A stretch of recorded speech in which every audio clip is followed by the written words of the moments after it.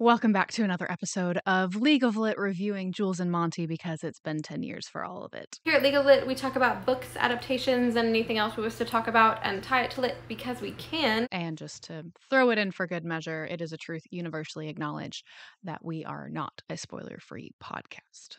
And today we're talking about episode 14 of Jules and Monty. Despite some of the joyous seeming of the introduction, this is probably one of the heavier episodes in the sense of at the very beginning, before you even get to the title card, there's no music, nothing. They do stick a trigger warning at the top. It is a brief depiction of violence as derived from Act 3, Scene 5. So we begin this episode the way that we ended episode 13, and that is with Nancy kind of discussing what we're about to see. She talks about how she has tried to beg Jules to kind of let her show this, and how it's a different dynamic between them right now, I think. I think Nancy is trying to figure out how to be a good friend and also how to take care of her friend. I'd say there also seems to be a pretty big shift in Nancy here. In the way she kind of discusses the fraternities. She's never been a big fan of the Kappa Mu Tau Gamma feud. It's never been a big thing for her, but she's kind of always understood where she stands in it because she feels she has to with Ty, and that she can just stay out of it. I think now she doesn't feel that way anymore, so I think she is starting to kind of see the negative side much more clearly, and I think it's really starting to wear on her. In the source material, there are a few different ways I think this could be taken. I don't see anything that outright states that Juliet was struck. I mean, there's definitely a lot of frustration that you can sense from the source material, and I think a very common way, because it is the most common way that you see it depicted. Knowing that this is what is coming, it is almost heartbreaking when you see the title card. It looks very much like sibling affection, because it is a sibling relationship in this sense. It is not father and daughter, it is brother and sister, which does, I think, shift things a little bit. So I think with all of the bargaining and whatnot that we have at the top with Nancy at the beginning, where she keeps saying that she has tried to get Jules to make this decision for this to be shown, um, but for one reason or another, Jules just keeps saying, "No, we don't fully know what's going on." Um, but there have been subtle hints, and some not so subtle throughout the entire series up until this point, that, hint that there is something, things are better when Cliff isn't angry. And now Nancy is showing us why that's important. Nancy is also kind of the voice of reason in Jules and Monty, which you don't necessarily have as much of in Romeo and Juliet.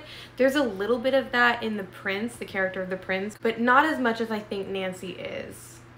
She really genuinely gives us the perspective that is needed to understand how sort of ridiculous all this is. So this is something that definitely is more of a focus on the acting choices, and more than likely some direction choices, where you can see the shifts in Jules and Cliff as our conversation continues. Because yes, Cliff is, filling Jules in on, oh, well, half of my fraternity is really mad, the other half is super depressed. He has to come up with something that will bring the house together and bring up their spirits. And the solution that he comes with, in the grand scheme of things, to have a competition of sorts, that's not a bad idea. The thing that really, it's where you start seeing the shifts with Jules, and then in turn, you see the shifts with Cliff, is his decision to make Jules be the prize. But you can see in Jules' body language, in her facial expressions, and, the tone of her voice, you can hear it that, this is very disappointing. Like, I understand, you want what's best for your siblings just as much as your parents wants what is best for you, which is what the source material is kind of getting at a little bit. Um, but it when in this modern day and age where that is not the normal, um, it's when somebody says no, you should listen. Cliff was so certain that Jules would say yes that he says that no, or that yes sounded like a no. And that's when you really start seeing more of the physical adjustments that Cliff is like in Cliff's body language, where you can see his grip is a little tighter and it's building up to what actually happens, which is he hits her. And I think Cliff is kind of trying to brush over what had happened at the party the night before. And Jules is like, how are you like so happy right now? It doesn't seem like you should be with what just happened at your party last night. Like, your best friend is in the hospital with a shattered nose. There's a lot going on. I imagine both fraternities are under a lot of fire from the dean and the school in general. So what's going on? So Cliff announces that he's decided, I'm gonna deal with the Mu Tau Gammas at some point, but first we're gonna have a contest at the Kappas, and Pierre's gonna win. I'm gonna rig it. And Juliet is confused. And that's when Cliff announces that this prize to be won, something that everybody would want, something that everybody would compete for and fight for, is her. Her hand, a date, her relationship. I don't really know exactly like what his thought process is there. Obviously the source material is that she would be marrying Paris. Clearly that doesn't go very well because this isn't the 1800s. You can't promise me to your friend. Cliff, obviously, from the little bit that we've seen of Cliff, has a temper. And so Jules saying no to him, it's not really shocking that he has a problem with that. It definitely gives that Cliff has been given kind of anything he wants for a long time. And Jules, I think, has played a part in that because she understands him. And there are some people that you feel like you have to coddle. And so he kind of goes off the rails. So Cliff here gives Lord Capulet's whole "are you not proud, are you not blessed" speech, which has always really bothered me because I agree with Juliet. How can I be proud of something I hate, something that's causing damage, something that is so angry for no reason, which angers Cliff yet again. I think this moment really shows Jules who her brother is, and really shows us, obviously, who her brother is as the audience. And it is going to have a lot to do with propelling the rest of the story forward.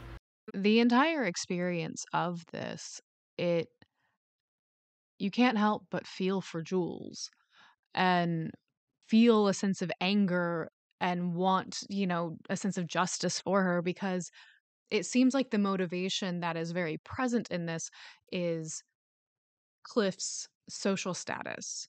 He believes that her choices reflect poorly on him. I think what we see here in what Ed and Imogen have crafted along with the rest of their production team is you can see that Cliff firmly believes that his social status is what will get Jules further in life, not Jules making her own decisions and choosing what she wants to do with her life. And the episode ends with Jules calling Nancy and asking for her help.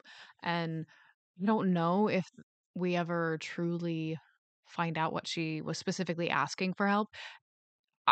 Remember the first time that I saw it, I just kind of took it as this seems to be something that maybe has happened before. And the only reason why I think that conclusion is possible is because of the different hints that are dropped along the way. There is some stuff to come that, kind of makes you question. Clearly, there is something that, is different about this experience. And it's you can tell it's definitely a trying time for both Nancy and Jules, but we get to see a little bit more of just how trying it is in this episode for Jules. It was difficult to watch. It's always difficult to watch this one because it makes me very sad. But we've done it. That's the end of episode 14, and we'll see you next time. Thank you for tuning in to this very special League of Lit for the Jules and Monty 10th year anniversary. Please make sure you follow us at League of Lit Podcast on Instagram and at League of Lit Pod on TikTok. If you have any suggestions for an episode, please feel free to leave a comment on leagueoflit.tumblr.com.